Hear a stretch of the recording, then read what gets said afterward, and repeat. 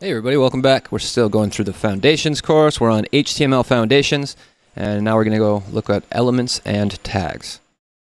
Okay, HTML, hypertext markup language, defines the structure and content of web pages. We use HTML elements to create all the paragraphs, headings, lists, images, and links that make up a typical web page. In this lesson, we will explore how HTML elements work. Lesson overview. The section contains a general overview of topics that you will learn in this lesson. Explain what HTML tags are. Explain what HTML elements are. Elements and tags. Almost all elements on an HTML page are just pieces of content wrapped opening and closing HTML tags.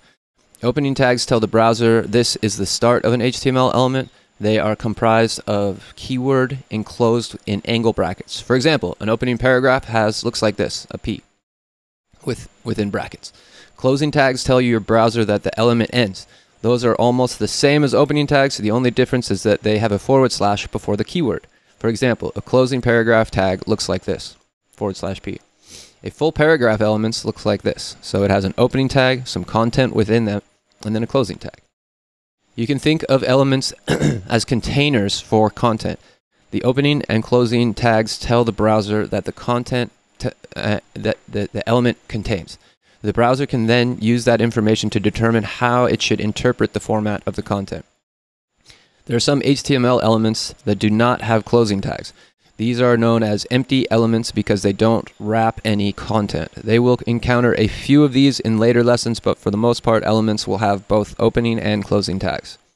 HTML has a vast list of predefined tags.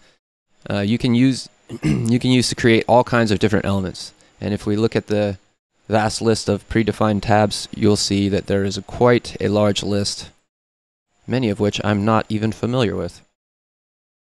Details. Never really seen that one before. Marquee. Have no idea what that is. Okay.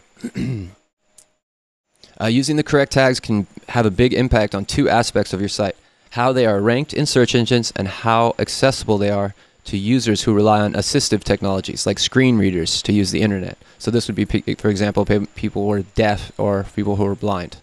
So using correct elements for content is called semantic HTML. We will explore this much more in greater length.